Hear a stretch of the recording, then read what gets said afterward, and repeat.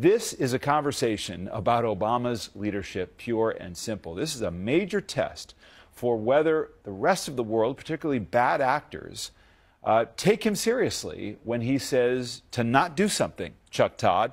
In the Washington Post editorial that I've been looking at this morning, their lead editorial says this: it took Vladimir Putin less than a day to trample on President Obama's warning against a Russian military intervention in Ukraine. The U.S. now faces a naked act of armed aggression in the center of Europe by a Russian regime that is signaling its intent to steamroller this U.S. president and his allies. Mr. Obama must demonstrate that can't be done. And he said, don't do it for 10 days. And this is not the first time with Putin. Putin acts, Obama warns. Putin acts, Obama warns. I mean, this is a pattern that he can't afford to stay in here and just continue to warn. You heard John Kerry, more warnings.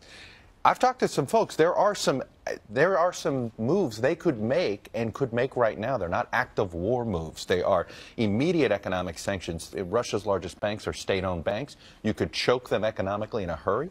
You've got the largest energy company in Russia is a close pal of Putin. There are things they could do. The idea of kicking out of the G8, just do it. Just suspend it, move, start the meeting. That was the sense that you're wondering, why isn't the president out there saying, okay, we have made these moves. He's done this. You know, it was before it was trying to play some diplomacy, but they've got this 24-hour, and you hear John Kerry with more warnings. I think that they know that he's got to act, no more just issuing very harshly worded statements. But Tina Brown, look.